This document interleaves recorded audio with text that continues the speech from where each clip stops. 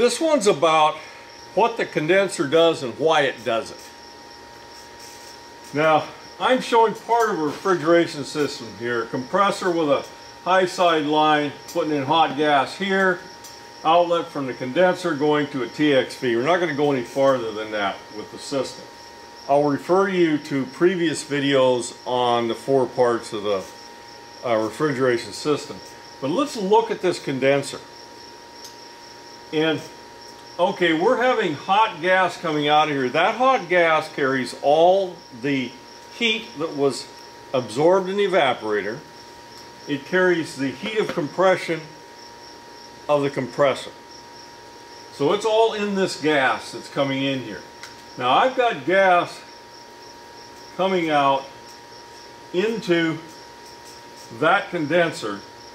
Now it's going to flow out of here, hopefully as liquid, and it goes to the TXV or whatever expansion device you have.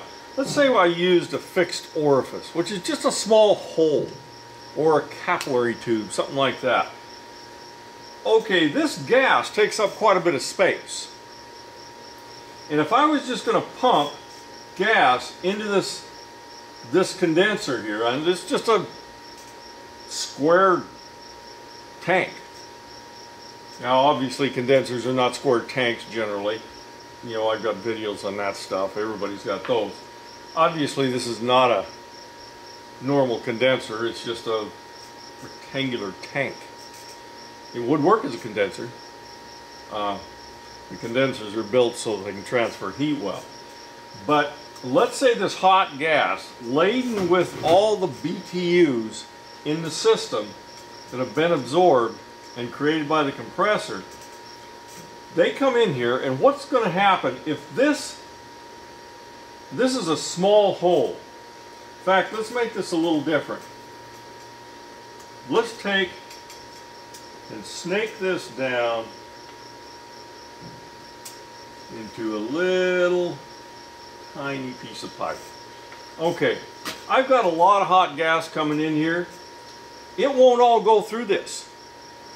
There's no way, unless you had a massive high pressure difference, you know, high side to low side, would you get enough gas through there? Could it just pump gas through there? So what's it going to do? This pressure is going to go up. So as that pressure starts going up, it's going to try to get rid of that heat, because the only way it can get rid of the heat is by transferring it. So as this hot gas comes in here, now I've got something here that would be a terrible condenser. It would be terrible. It doesn't have enough surface area to get rid of the heat.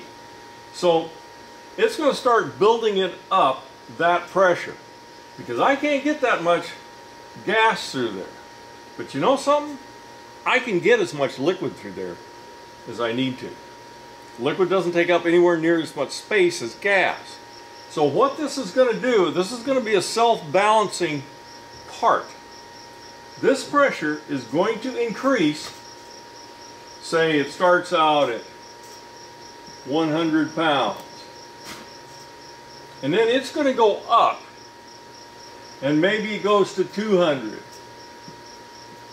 And it still can't get rid of the heat, because it can't turn into a liquid until it gets rid of the heat. And then I bring it up to 300. On this one I might even go up to 400.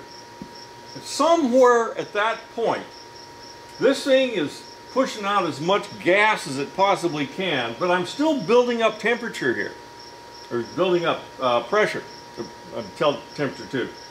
But the pressure keeps going up in here. At some point, this is going to be able to transfer the heat out and turn that gas into a liquid. And it's all because this thing here would not let enough gas go through, so it had to turn into a liquid. That's the only way I could get it through. Remember, Not enough room for all that gas to go through. Remember, I keep adding gas all the time. There's not enough room in this little tiny expansion device to get rid of all that gas, but there is enough room to get rid of liquid. So I'm going to start building up liquid in here. Now, regardless of how well this thing transfers heat out, see, if it transferred heat out really good, you would do it at a low pressure, maybe 200. I'm not considering what kind of refrigerant we have in here. But it'll be at a lower temperature if it transferred out really good. It'll be at a higher temperature if it transferred out poorly. Using what we know on this, that I can't get enough gas through that little hole, this has to turn into a liquid. And it will. It'll either turn into a liquid or it'll exceed the ability of the compressor to be able to pump it. So, condensers are very automatic things. They work pretty much automatic, depending on how much, let's say, outside temperature, how high the outside temperature is, compared to the temperature of the gas. Remember, temperature and pressure are related in these things. So, as this pressure goes up, it's going to find a point where it can turn into a liquid, so it can get that refrigerant out of that condenser. Now, it desuperheats, it condenses, and it subcools. That's what they all do that.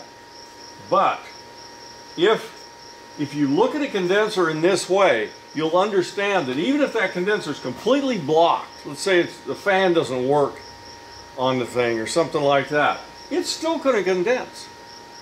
It's just going to condense at a very high pressure. And that tells you a lot of things about what's going on in a system, what that head pressure actually is. So, consider that condenser. It will condense one way or another. Heck, if I just took this pipe and run it up here and then ran it over to this little orifice without even using this tank, it would still condense. It might be 1,000 pounds. You might take out the compressor, but it would condense. Just remember that gas can't get through the hole, so it has to be liquid. So it will raise its pressure until it gets high enough that it can condense. Okay. Hope this makes sense. It's just another way of looking at how some of these parts work. That's it on this one.